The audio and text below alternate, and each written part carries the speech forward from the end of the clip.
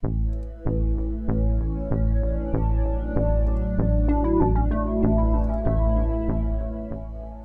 to be with you today, your technology tutor, bringing you this tech quick tip. Today's topic, portable versus desktop HDD or hard disk drive. I'm your host, Chet Davis, and I'm your technology tutor. Again, today what we want to do is a quick comparison, an understanding between the desktop versus portable hard disk drives. These are external drives you can connect up to your computer for storage of the vast amount of data that some of us use in today's computers. Whether using a desktop computer, a portable computer, a laptop computer, many of us have the need for additional storage space, particularly if you're shooting higher resolution photographs or if you're working with video. Now, a quick look, a desktop external hard disk drive, or HDD, looks like this one, for example, the Porsche line from the company called LaCie. There's many manufacturers, but this is what the desktop looks like. It sits next to your desktop computer, and it's been out there for some period of time. Now, a desktop HDD, external hard disk drive, does require connection not only to your computer, but for the most part, most every one of them also requires connection to power. That makes it a desktop hard disk drive. So it does require a power source in addition to being connected to the computer. Contrast that with a portable HDD. For example, this is a Passport model from the folks at Western Digital. You can see it's much more compact, and it's something you can take with you. That's the name, portable. Now, a portable requires a connection, but only one connection, not two.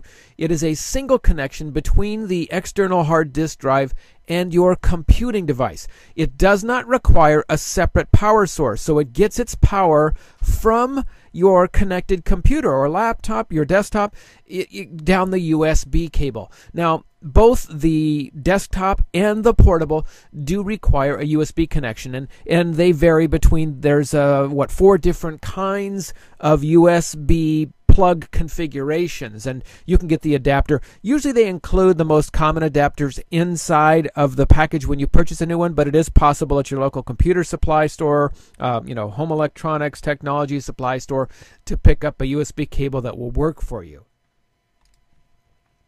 Let's do a quick comparison now between the desktop and the portable, just to give you a sense of, what's the difference? Why should I consider one over the other, Chet? Well, let me tell you. A desktop, again, to review, does require AC power. It does require alternating current power. It does require you to plug it into the wall, into your power strip, next to your desk or wherever you're working with your computer. One of the nice things, though, is that a desktop HDD is more cost-effective, some would say, in terms of the amount of storage space that's available contrasted to the price. For example, this week, the Sunday Ads local electronics store had a 2 terabyte My Passport drive. That's a portable for $199, contrasting with a desktop, the same amount of storage space, 2 terabytes for $129. So you're talking about $130 versus $200. So much more cost effective if you don't need it to be portable. Also, most desktops will run at a higher rate of speed, at the 7,200 RPM versus the 5,600 RPM. That's not of primary concern to you unless you're doing something like high-end video editing. Unless you're running applications that require the hard disk drive, it's important to know that. Now, again, their portables do have their benefits. They get their power via the USB cable, so you don't have to, carry the power supply and look for plugs around. So if you're out and about, for example, my recent vacation, I happened to bring a portable HDD with me and was able to back up my photos and my video clips directly from a laptop computer without having to worry about plugging in. I could do that sitting on the train or the plane or in my hotel room. So very convenient in that capacity. A portable HDD is made to be rugged. It's made to take out with you.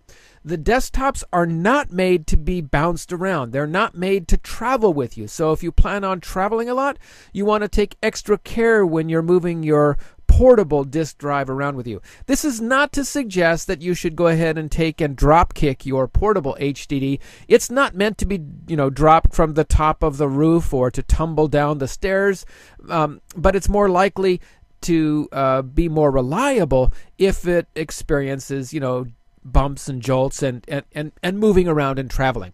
And as I mentioned, really one of the hallmarks of a portable drive contrasted with a desktop is the convenience factor of having it with you. It's smaller, it's easier to take with you. Again, it's rugged, and it doesn't require the external power supply. So there's a quick look, comparison, a contrast between the desktop versus portable hard disk drives. I hope that was of some value and interest to you.